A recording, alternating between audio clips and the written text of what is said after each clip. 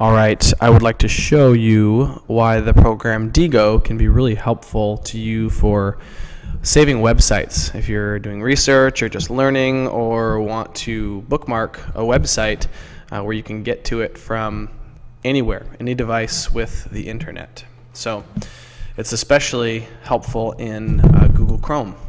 So I am going to go to the Chrome Web Store.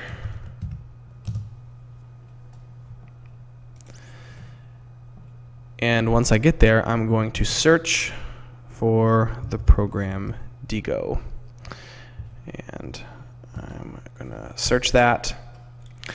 And here it is. I already have it, you see. So you're going to add this to Chrome. And what it's going to do is it's going to show up right up here once you have that bookmarked. So let me show you what Diigo does, and then I'll show you how to use it. So if I click on here, I can go to my library, and I've been using this for 7 or 8 years, and you can see I have all kinds of my tags over here because you save a website by a tag so that you can search it. For instance, if I want to get to the videos that I've saved for my Friday videos, you can see there's 99 of them. So anything that I've saved and tagged Friday video comes right up here. Or similarly, if I want to go back to my tags, if I want to find anything that I've tagged for computer apps, it shows up right there. Now I can also search right here. This is set to search for tags. I can also search for text. Like if I can't remember what I tagged it, but I can remember part of the name of the website, I could search that right here too. And so I could search my tags as well.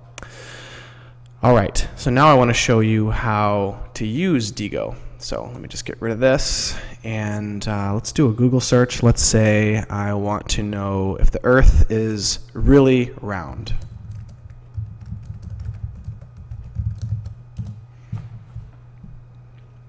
Oh, this catches my eye. Strange but true. The Earth is not round. Oh, okay. It's from 2007, but looks like it could be a good site. So let's say I don't have time to read it, but I definitely want to save this. So I would go to Diigo, right up here, be up in my toolbar, and now I'm going to click on Save.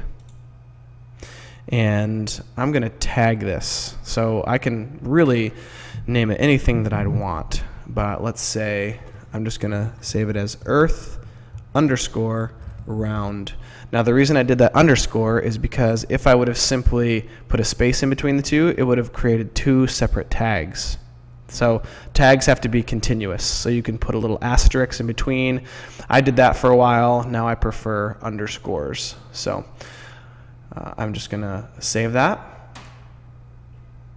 And I'm going to go ahead and pause this and save a few other things, and then I'll show you once again how to pull up those tags.